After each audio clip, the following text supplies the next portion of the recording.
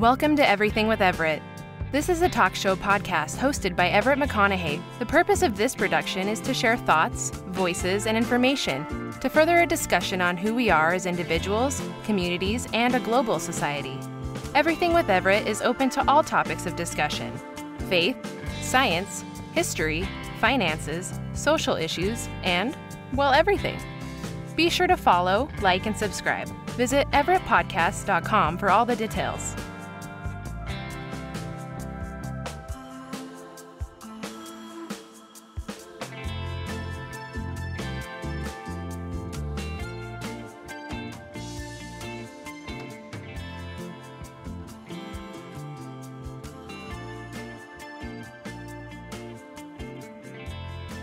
Hey everyone, I'm back with you. I'm so disappointed. I literally just recorded this 50-minute episode. There was a glitch in the software, hardware, whatever, and it sounded like crap.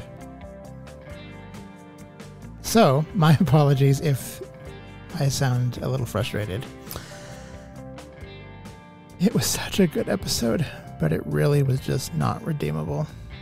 It had this really bad electrical noise in the background.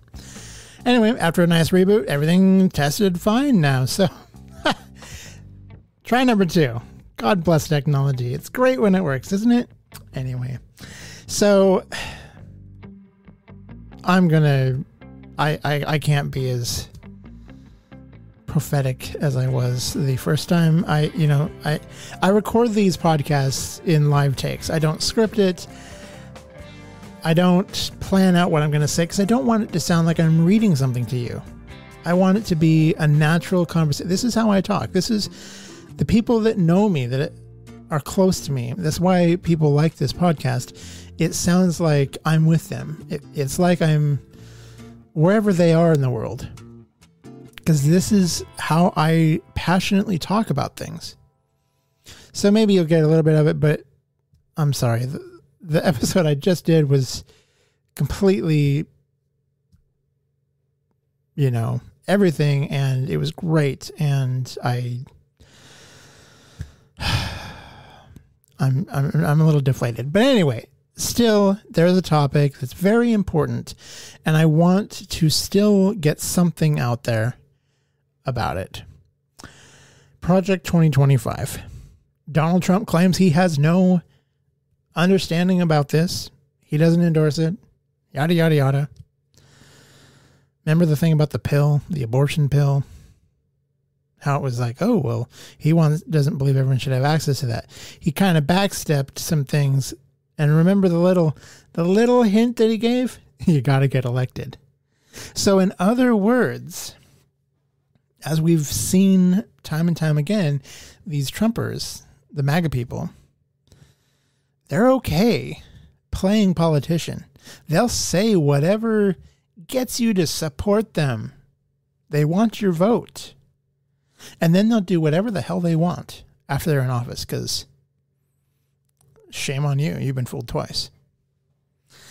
So Project 2025, supposedly he's never heard of it, but it's all the rage among the conservative elites, the people that can also afford golden toilets in their top penthouse view skyscrapers. Nothing like the humble origins of the prestigious White House.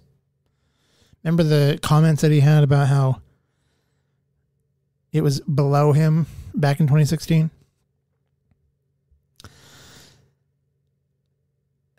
He recently has, said that he's the greatest president in the country history.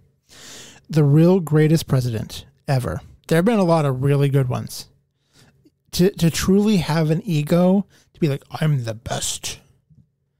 That is so fundamentally not what this country is about. That is a mindset that is so beyond being something we should put in the Oval Office. The fact that we had it once, whoa. Wake up, America. But if we do it again, we're voting to not have the decorum of our federal government. The president is supposed to be unimpeachable. The president is supposed to lead with the goodwill of the people, to do what's best. Yes, they're going to have their own opinions and, conservative or progressive leaning ideals. And that does influence, are they more likely to spend a little bit of money to get something good? Are they willing to kind of, shove some people into a war and potentially get some, young kids killed? That's the real risk that you take with either party. But ultimately, the president has to make decisions for all of the country, not certain people that paid the most money to their election campaigns or re-election campaigns. The greatest president, truly, if you can ever say there was one, and this president, if he was alive today, would never accept being called the greatest president. But we all know he was.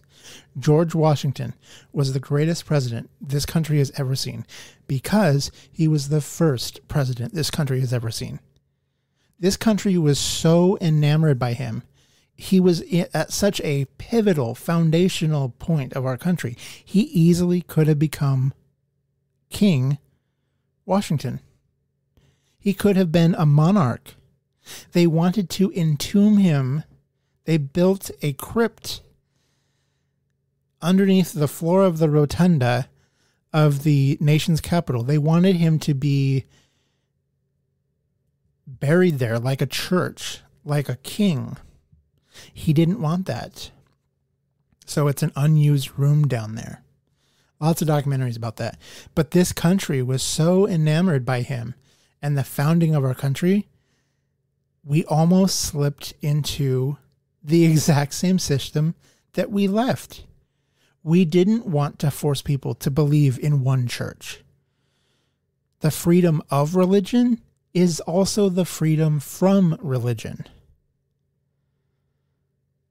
I'm not LDS, but it doesn't mean my mom can't worship that ideology, that thinking.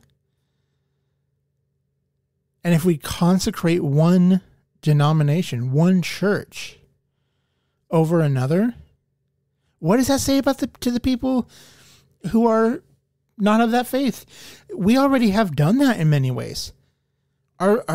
Somehow our government decided to put "In God We Trust" on buildings and our currency back in the 60s or 70s. I don't know when that happened. I honestly haven't even looked it up, but that is a fundamental blurring of the separation of church and state. Jewish people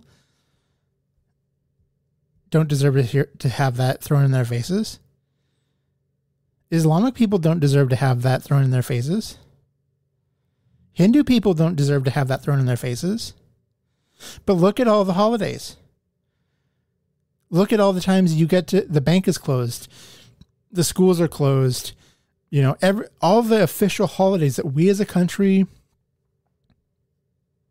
recognize as a day worth taking time off and being with your family are all Christian. No one's having the school closed for the beginning of Ramadan. It's Christmas. That's all that our country cares about. We've already codified Christianity into our fabric. We've already done too much. But now there's this group of conservatives, friends, publicly or not, I'm sure we'll find out in 20, 50 years, of Donald Trump, that want to make an elite conservative paradise out of the United States. They say They're for the military. We support our troops. They fly the banners. We back the blue. But in reality, they want to defund the government. They are a threat to the fabric of our country.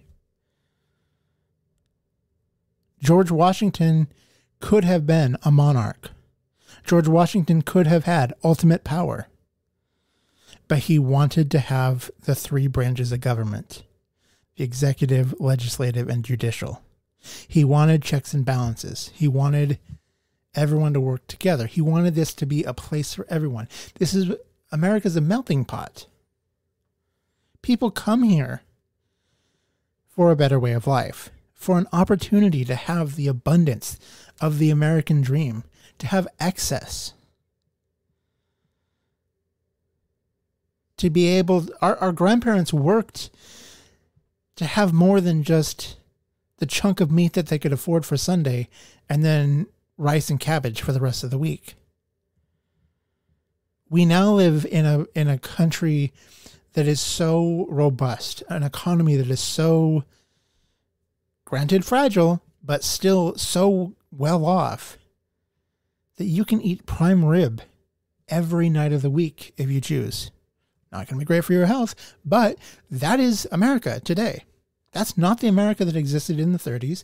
That's not the America that existed in the 1800s. That took a lot of progressive ideals and ideas. A lot of our bridges and great, government buildings, things that are today icons of our great nation, were done by progressive, dare I say, handout labor jobs by a Democratic FDR presidential administration in the 30s. CCC, different, groups that did dam construction, Corps of Engineer, things that were like the founding of agencies in our government today. You exist. If you are a multi-generational American, you born in the United States of America, you exist, and whatever benefits you have exist because your grandparents and great-grandparents and great-great-grandparents either came to America and participated in these hard, back-breaking labor jobs so that you can have ho-hos and Twinkies every day that you'd like. They're not just a rare, small batch, just one and done kind of an offering. You can now have an orange every day for breakfast instead of once at Christmas. You can have milk chocolate from Hershey's any day you want for pennies. But your grandparents and great-grandparents had to pay like an entire day's wage for like a treat of maybe one candy bar that they could afford per year, if that. We've forgotten how much work and dreaming has been codified into the world that we have today. And now we have a group of people who want to launch this thing called Project 2025. They want to lie to you and convince you that they know nothing about it. I don't know. This was written by some weird think tank. We couldn't possibly want to indoctrinate our children and control what books they have. Oh, wait. They're already doing it. They didn't want to have to think about other people during the pandemic of COVID. I have a right to not wear a mask. I can go cough and breathe on people in the grocery store all I want. I'm a Marine. I don't need a vaccine. I can It's so funny. I know people that were in the military and are all like, oh, Semper Fi, but then totally like did an about face and like, oh, you can't tread on me. I don't need a vaccine. Like, So how many orders did you not follow when you were in the military? Why did you join the military? Did you truly ever back the country?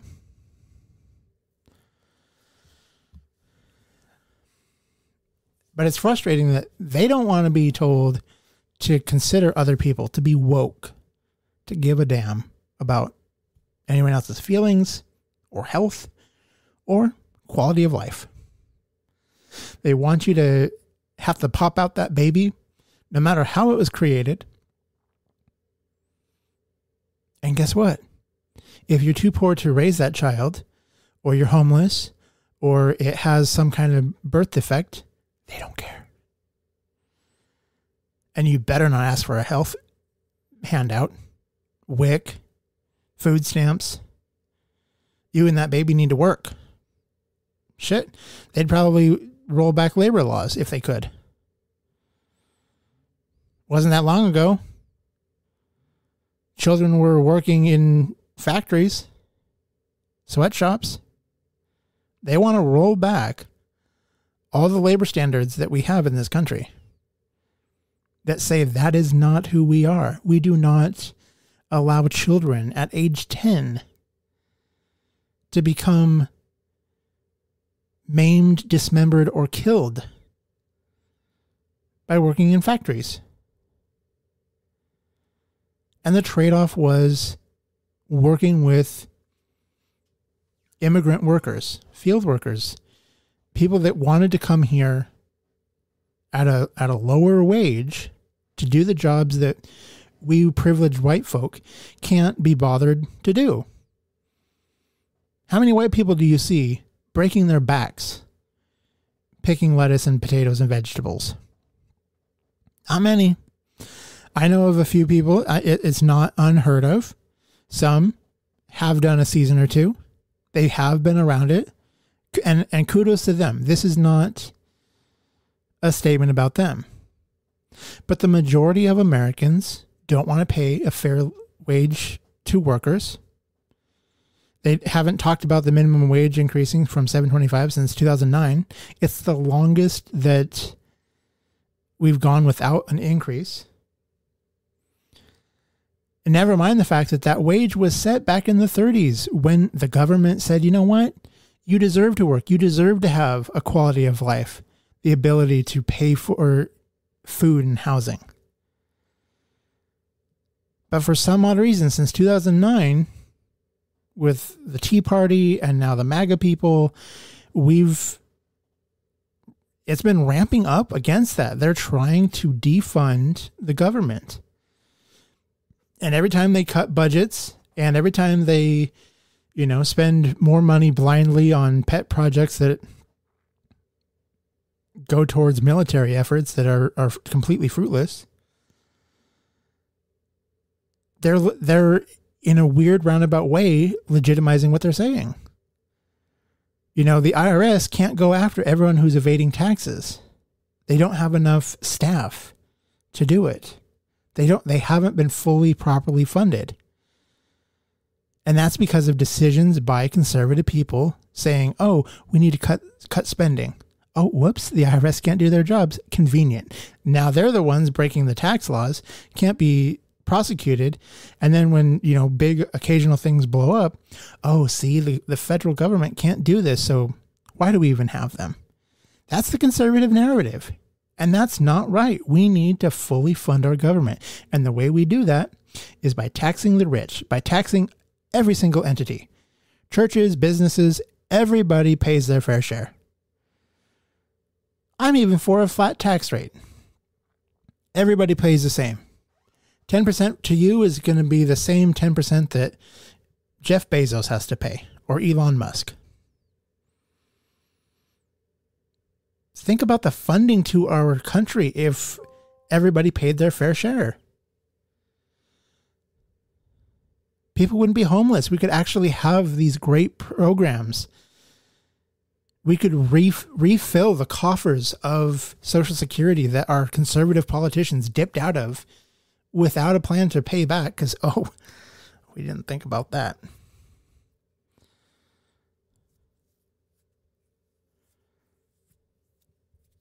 We need to actually stand up.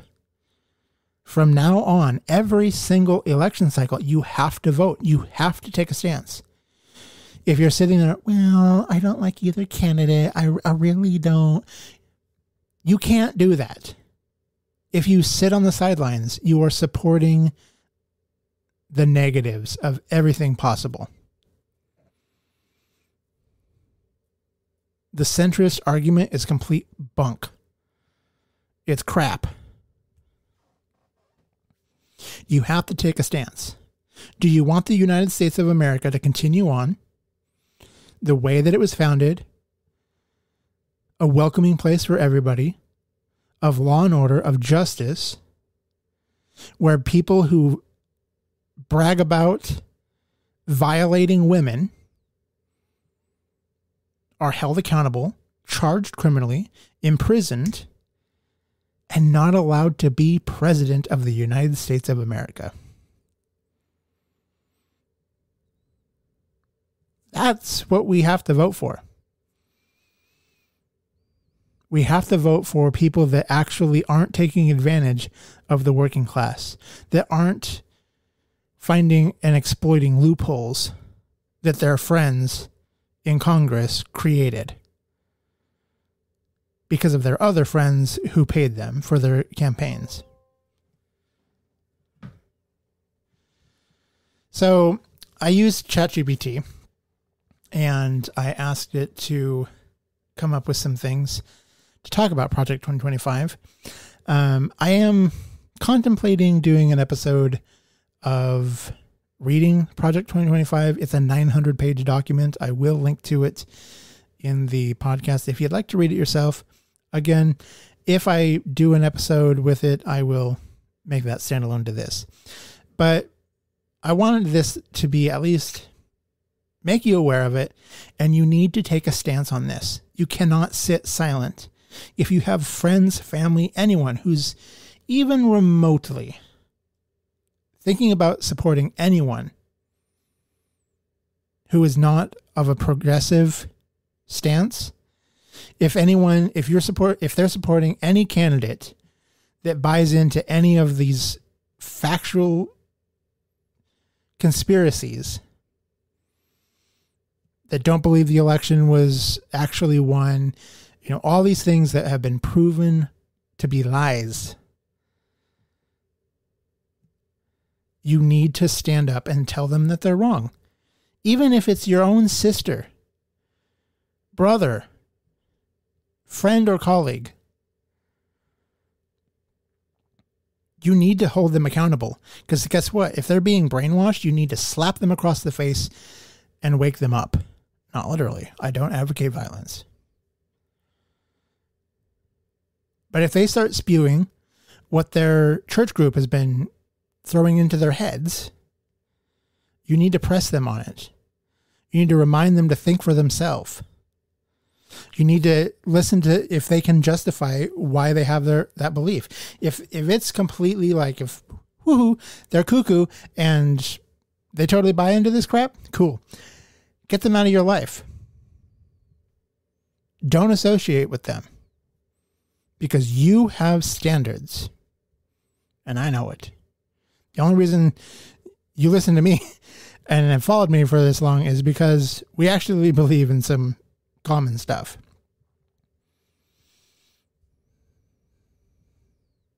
We can't sit on the sidelines, folks. We can't let, the warmongers and fearmongers throw around all these lies and crap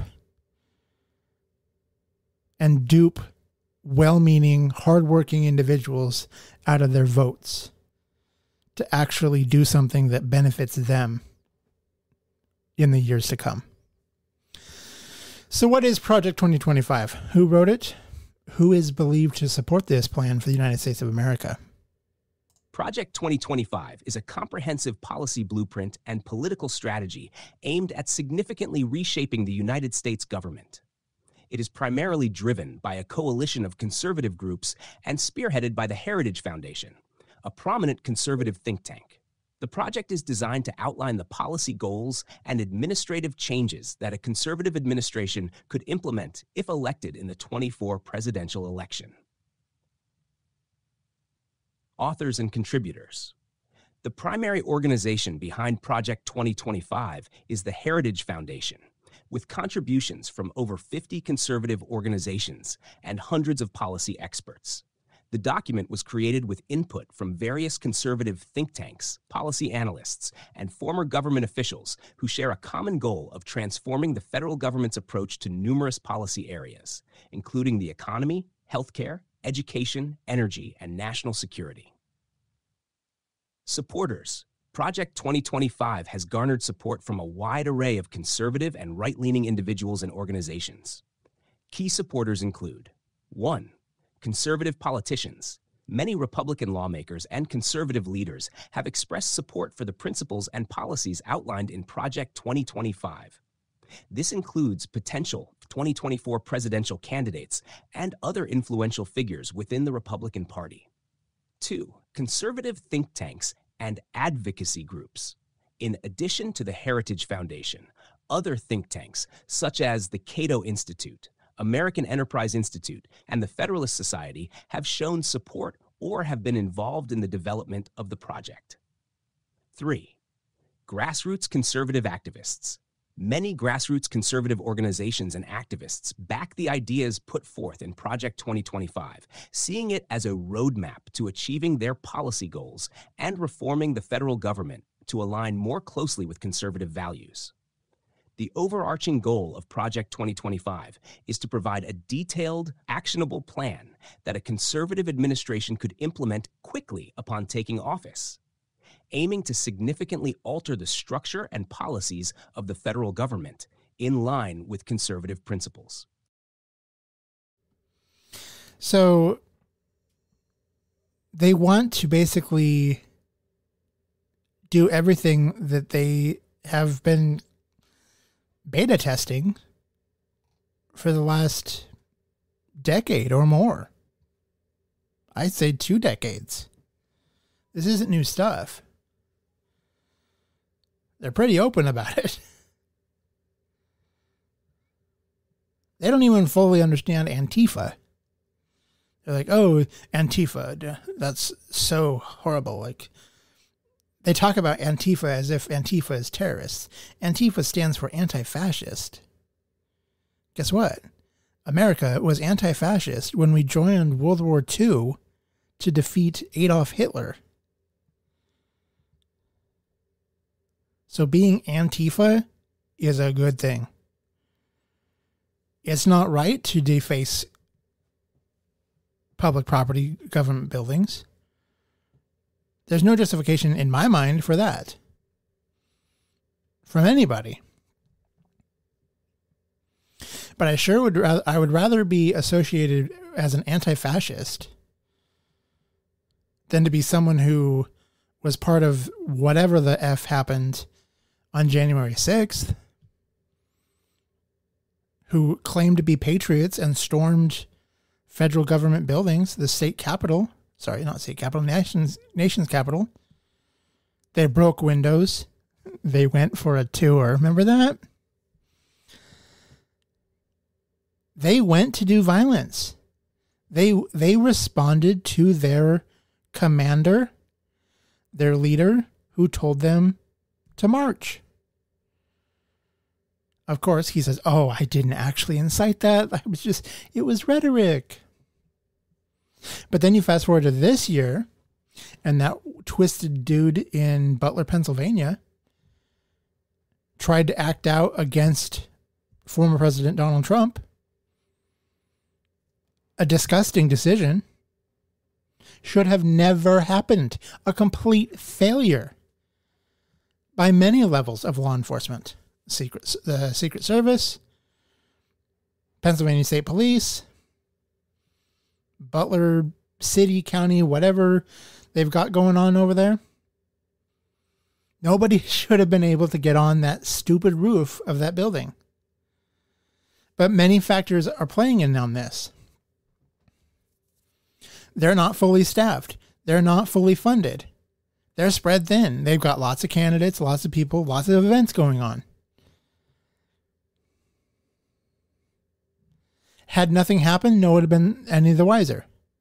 Who knows how many events have gone on where there hasn't been adequate personnel.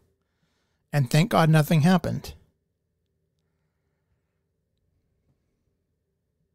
But we need to fully fund all federal government agencies and offices so that they can do their job, so that they can hold people accountable, so that everybody pays their fair share in taxes, so that all current, future, and former presidential candidates don't have to worry about some weird idiot on top of a roof.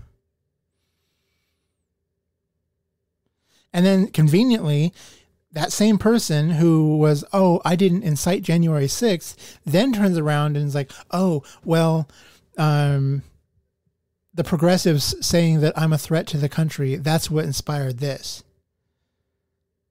So they do understand the power of words. They're not connected. It's complete hogwash. You can't. No. A deranged individual did something illegal and stupid that should have never happened, no matter what party the person in the crosshairs was for. Never should have happened. Complete failure.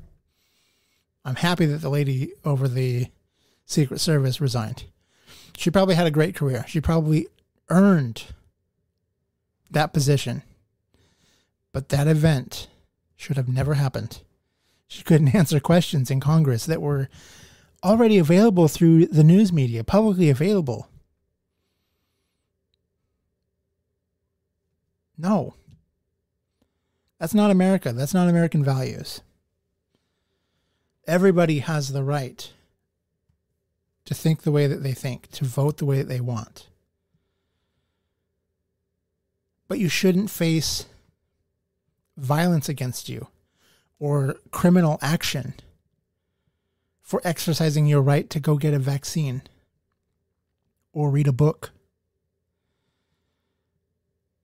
You shouldn't be prosecuted in our country for going to another state to seek healthcare options that aren't available in your own. We are the United States of America. We are supposed to believe in a federal government. We are supposed to believe in the unity of our founding fathers. We are supposed to have a living, breathing constitution that adapts to what we know today. When that document was written, the toilet didn't even exist. Think about that. Indoor plumbing. They had no way to know that you deserve to have a sanitary place to take a poop. But guess what? We don't even think about it. It's unquestionable. Why would we say, if you make less than this, you don't deserve to have access to public sewers. You need to go poop in a hole in your backyard. But that's what these people are wanting to do. They're wanting to make an America for them, and they want you to get out of their way. And by you, I mean anyone who's making less than $300,000 annually.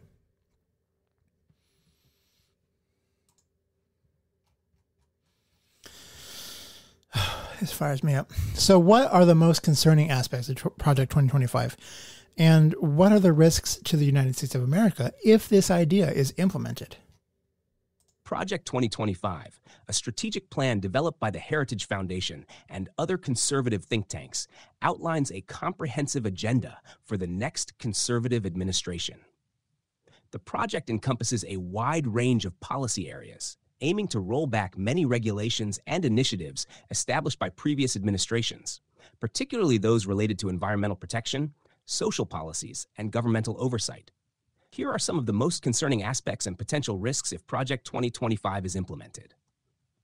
1. Environmental regulations. Concerns. Climate change. The plan advocates for the rollback of many climate-related regulations, including those aimed at reducing carbon emissions and promoting renewable energy. Pollution. Deregulation could lead to increased pollution, impacting air and water quality. Risks. Global warming. Increased carbon emissions could accelerate climate change, resulting in more frequent and severe weather events, rising sea levels, and ecological disruption. Public health. Higher levels of pollution could lead to respiratory problems, cardiovascular diseases, and other health issues. 2. Healthcare policy. Concerns. Medicare and Medicaid. Potential cuts to funding and eligibility for these programs could reduce access to healthcare for millions of Americans. Affordable Care Act. Efforts to dismantle the ACA could leave many without insurance. Risks. Uninsured population. A significant increase in the uninsured rate could lead to worse health outcomes and higher healthcare costs in the long run. Economic impact. Increased healthcare costs and poor health outcomes can negatively affect productivity and economic growth. 3. Social policies. Concerns. LGBTQ+ rights. Plans to roll back protections for LGBTQ+ individuals, including in employment, healthcare, and housing. Reproductive rights. Efforts to restrict access to abortion and contraception. Risks. Civil rights. Erosion of civil rights protections can lead to increased discrimination and social inequality. Public health. Restricted access to reproductive health care can result in higher rates of unintended pregnancies and associated health complications. 4. Economic policies. Concerns. Tax cuts. Proposals for significant tax cuts for corporations and the wealthy could reduce government revenue. Deregulation. Reducing regulations on businesses could lead to increased financial instability and consumer risk. Risks. Income inequality. Tax cuts primarily benefiting the wealthy could exacerbate income inequality. Economic stability.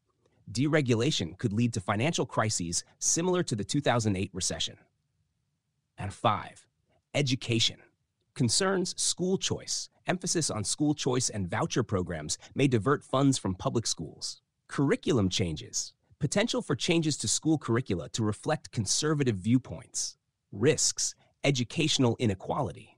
Diverting funds from public schools could disproportionately affect low-income and minority students. Quality of education.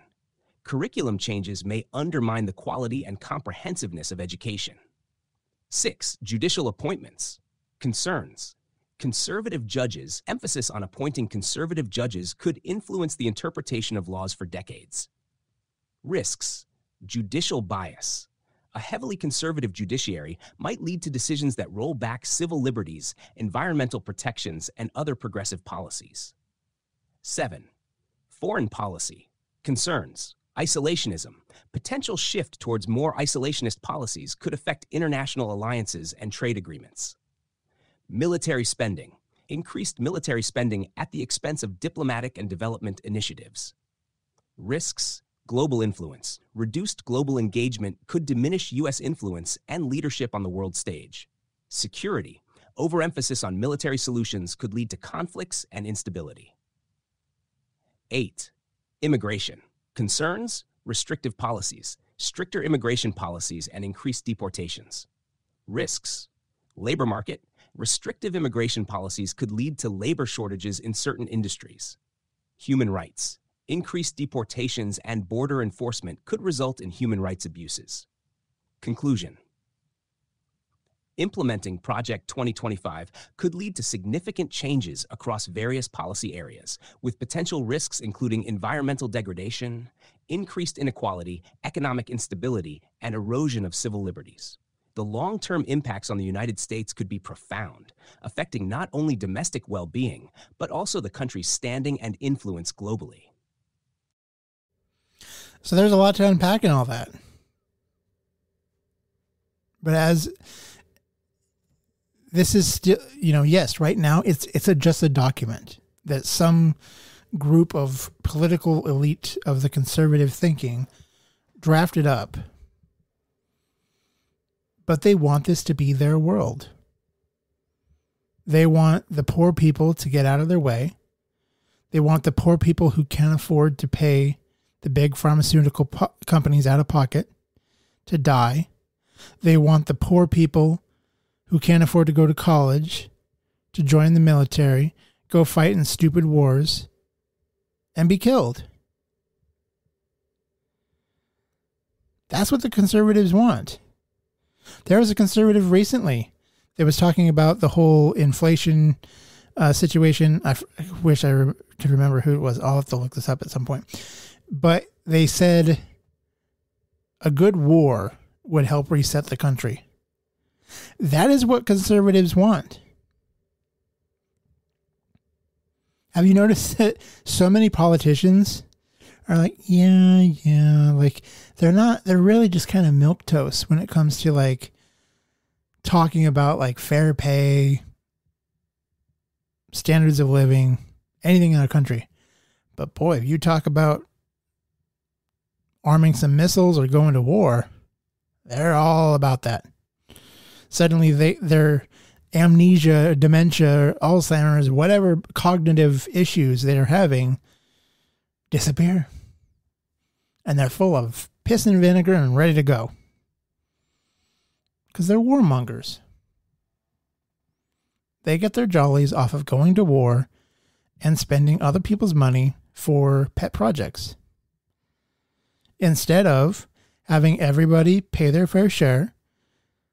It sounds very ho-hum to have everyone, pay their fair share and contribute to the greater good of our country. Spread the wealth around.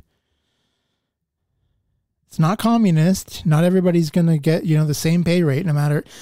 A doctor's not going to be disincentivized for getting that education or whatnot compared to someone who isn't. But if you're making over $300,000 a year, you need to be paying taxes. If you run a mega church and can afford private jets to go do the will of God in other countries, you need to pay taxes. If you can stand at a pulpit and talk about policies and endorse candidates and very directly sway your congregation politically on how they should vote, you need to pay taxes. The separation of church and state is what this country was founded on. Otherwise, we would have stayed part of England. We would have still been ruled by the Church of England. We didn't want a monarch. We didn't want to have a church attached to the government at the hip. We wanted independence. We wanted to be something different. So for all the people that are like, all the conservatives like, oh, if you want, communism, you can go live in another country. You want this, you can go live in another country. The people that wanted to have more rights as, Muslims practicing in America. Well, if you want that, you can go live in the Middle East. Well, guess what? If you want to be a conservative person ruled by an authoritarian church state, you're free to move too. There are countries that totally are on board with that. Go cover yourself in special garments and everything. That is not America. That is not what we're about. But we somehow blurred the lines on that. We put "In God We Trust" on our buildings. We put it on our currency. We codified Christian holidays into our bank and school calendars. The poor kids that are Jewish or, and Hindu, any religion, they're not getting their holidays off. But the little white kid gets to have Christmas off.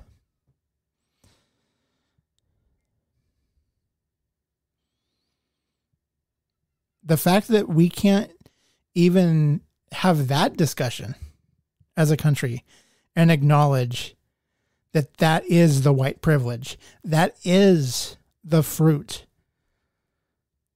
of generational conservative buildup to what we have now. we have to atone for that. We have to say, you know what, we should have never done that. We need to amend these things and fix these things. This should be a true melting pot. This should be a place for everybody. It shouldn't be this desire to make it a homogenous Christian nationalist, Aryan, North Idaho poster boy situation.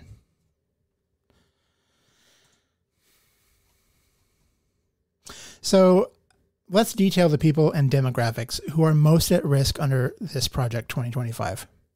Project 2025 is an initiative by the Heritage Foundation, a conservative think tank in the United States aiming to shape policies and the administrative framework in line with conservative values.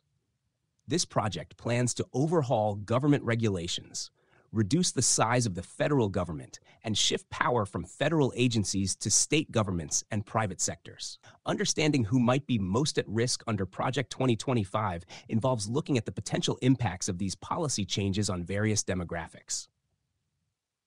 1. Low-income individuals and families. Welfare programs.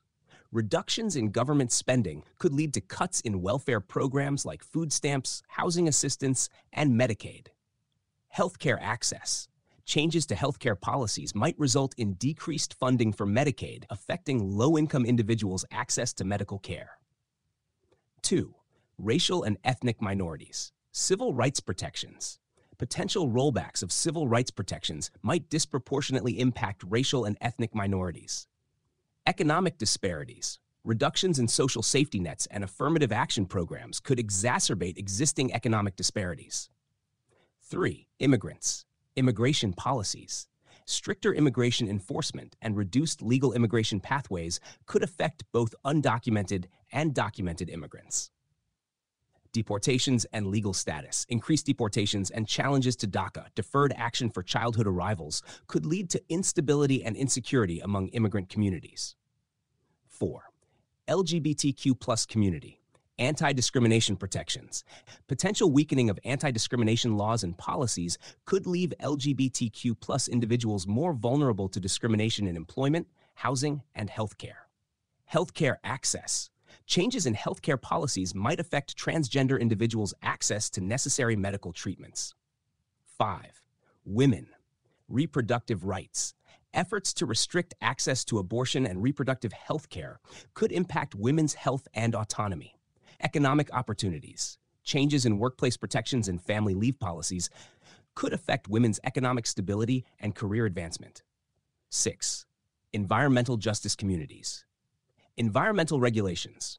Rollbacks of environmental regulations could disproportionately affect low-income communities and communities of color, which are often situated near pollution sources. Climate change. Reduced emphasis on combating climate change could have long-term adverse effects on vulnerable communities, including those in areas prone to climate-related disasters. 7. Workers in certain sectors. Labor protections. Deregulation efforts might weaken labor protections, affecting workers' rights and safety in industries like construction, manufacturing, and mining. Union influence. Reduced support for labor unions could diminish workers' bargaining power, affecting wages and benefits. 8. Individuals with disabilities. Healthcare and support services. Cuts to Medicaid and other social services could impact the availability of healthcare and support services for individuals with disabilities. Employment protections. Changes to employment protections under the Americans with Disabilities Act, ADA, could affect job security and accessibility. Summary: overall, Project 2025's focus on deregulation, reducing the size of the federal government, and shifting power to the states is likely to have significant impacts on various vulnerable populations. These groups may face reduced access to essential services, increased discrimination, and broader socioeconomic challenges as a result of the proposed policy changes. I believe that everyone deserves a fair wage for the work that they do. Everyone is entitled to be compensated additionally when they go above and beyond, having labor standards like the 40-hour work week, having overtime definitions, the ability to have a health condition that you acquired through the course of your chosen work, whether a chemical exposure from your manufacturing company, mining hazards, physical ailments and deformities. You shouldn't be thrown out with the garbage because you gave a company a chance to give you some money for some of your time, for some of your existence. Our country is supposed to value life, and our country is supposed to protect those who need to be protected. We have the EPA because companies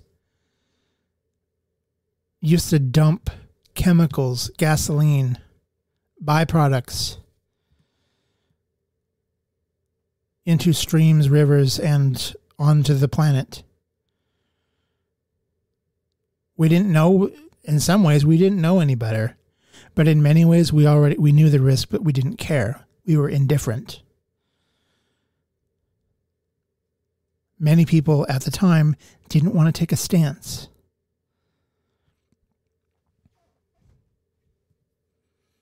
They didn't care about how much lead being added to the fuel would be left for generations to come all over the dirt that children of tomorrow and 5 generations away would be playing in, or the defects and deformities that it would cause. We've created chemicals that are really great at putting out fires at airports. Highly combustible, refined products like jet fuel burn hard and hot. And these foam products are great at putting it out. They're more effective than water. But guess what? We now know that they're forever chemicals. They seep into the nearby ditches. They go into the dirt. They work their way down into aquifers.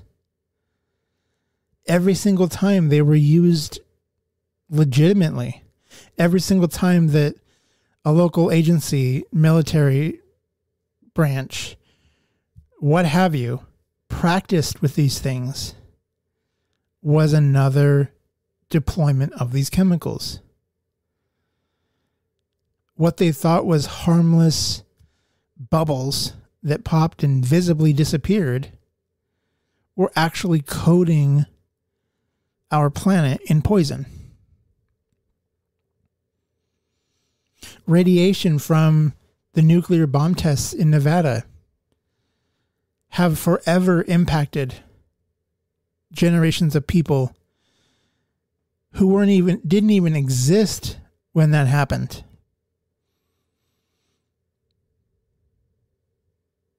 Firefighters go into burning homes of various ages and face the risk of cancers because of the smoke that they inadvertently inhale, even in small amounts, from these fires, because companies are finding cheaper ways to make foams, to actually stuff furniture and make products that are cheaper and more affordable. Because guess what?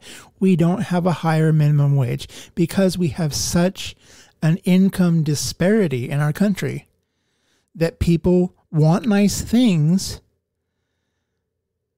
for practically free. They don't want to pay what it costs to have an actual craftsman make something out of wood or legitimate textiles. Additionally, there's not enough workers to do that kind of stuff. We have so many people in our country because, these churches are saying, oh, you need to have 4 children for every adult in the family and then some spares. There are families, 2 people have created 8 children which is great. But guess what? It's a tax ultimately for the next 100 years on our resources. A fun night in the sheets is impacting our society. Those children need to pay their taxes. We can't give tax breaks to, those families that have all those kids and then turn around and vote for candidates and policies that are handing out the tax breaks. America is at a crossroads this year. And we have to vote for the peaceful transfer of power. We have to vote for someone who doesn't want to be a monarch, someone who doesn't want to be a dictator, and someone who doesn't want to marginalize people, who don't see eye to eye with them, who are on the other side, who are the air quote enemy, who are the flavor of whatever rhetoric Kool-Aid of the month there is.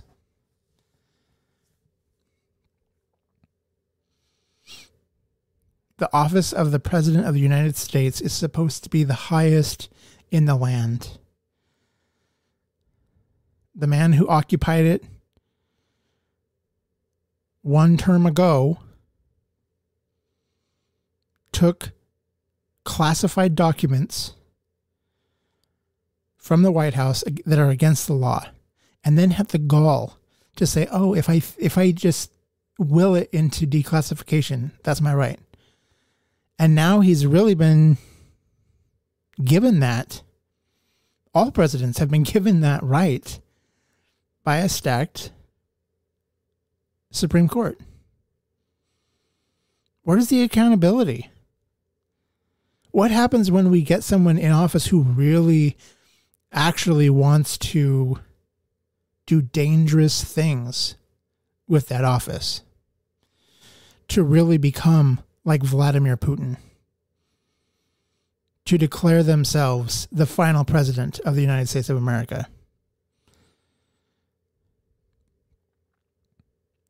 We can't have that. We can't allow felons, abusers, people who joke about grabbing women by the privates because they'll let you do whatever they want when you're famous. People who pay hush money payments to sex workers because it could harm their campaign if it turns out who they are. Kind of flies in the face of the traditional Christian values if it looks like you're not faithful to your wife. But I guess if conservatives have no standards, they're showing what they really care about. What's next? The church. Stand back, Jesus. They're coming for you, bud. Anyway, you need to have an opinion on this. You need to get informed. You need to understand that Project 2025 is dangerous. And the fact that it was put in writing is very alarming. Somebody wants to make this happen. Somebody wants to rehash the core principles from the Civil War that the Confederate States used and championed. They didn't go away. They lost the war, but their flag still flies around as, oh, it's a historic relic. We should have never allowed that. We should have, as a country, taken a stance and criminalized all of that. Just like in Germany, if you fly a swastika or you mention Hitler, there's laws against glorifying those who went against the country. But in America, for some odd reason, we've turned a blind eye because we're forgive and forget Christians.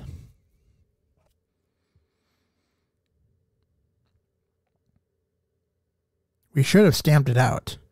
We should have said the Confederates, people who supported the Confederate movement, committed acts of treason, just like those on January 6th who stormed the nation's capital, broke windows, stormed offices, took things, and tried to overthrow physically the government. That is not allowed. And what kind of punishment is deserved of them? I don't know. But we as a country need to say that is not, no. We are a cohesive, unified government. We are United States, not individual states, not states that can, charge you with crimes for leaving your state to go to another state because you need health care that the state you happen to be born in are financially tied to, held by a court order because your marriage didn't work out and you have a child with your ex, can't move out of state. That's not America. What's next? Your driver's license is only valid in the state that it was issued in? We have the freedom to move state to state. You can move and drive in interstate commerce. Because we're supposed to be a unified country. We're not supposed to be this patchwork of different unalienable, I don't know how to say this word, unalienable. I've heard unalienables technically, right? Like a lien. But basically, your rights, there should be a foundation of rights that you get no matter where you choose or by circumstance live.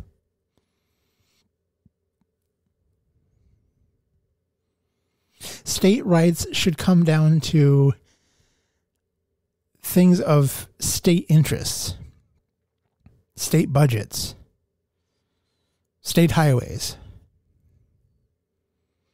They shouldn't have the ability to regulate law enforcement. Idaho should not be sending state troopers to the state of Texas to do federal border enforcement because they're trying to stop the drugs. Meanwhile, there's people in Idaho that don't have money. They're living on the streets. They're homeless. They're underemployed. They're working multiple jobs and can't afford crap. They're being charged taxes on their income. They're being charged taxes on the fuel they buy. They're being charged taxes on their vehicles to get to work. They're being charged taxes on the carrots they buy to feed themselves. They're being taxed on the clothes they buy to cover themselves to go to work or look like a decent human being in society. But yeah, let's talk about how the liberals want to raise taxes.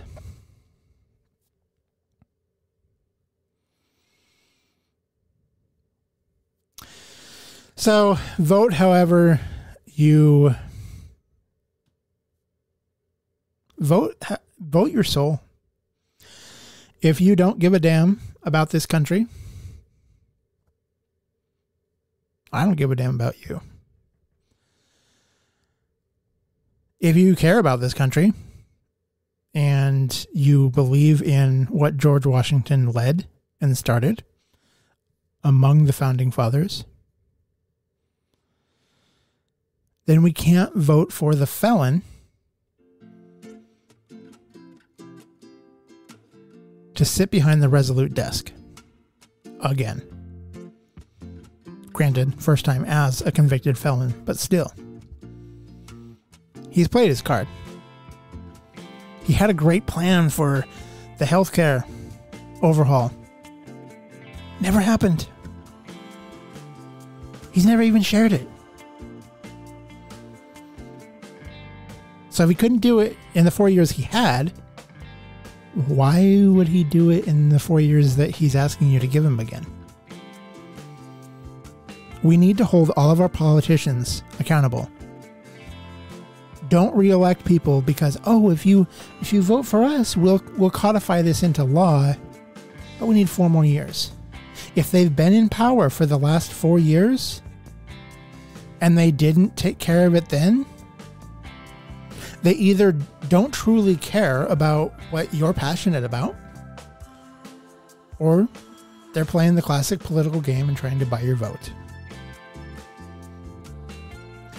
We need to churn our politicians until we get a new batch of actual, their word is gold, members of Congress.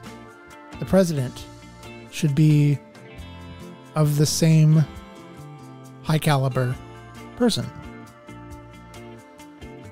Anyway, go vote, register, take a stance on something pro or anti, whatever you believe in. But do not sit silent. Force this conversation. Corner your family. If they spew this crap that they're hearing in their closed little circle, ask them why. You can't be neutral. We're going to die if you remain neutral. Thank you for listening to Everything with Everett. Connect with Everett and other listeners on Facebook and Twitter at Everett Podcast. Everett would love to hear from you. Share your thoughts by emailing mystory@everettpodcast.com. You can also leave a voicemail or send a text message to 208-391-2808. Choose to listen, speak with kindness, and have a great day.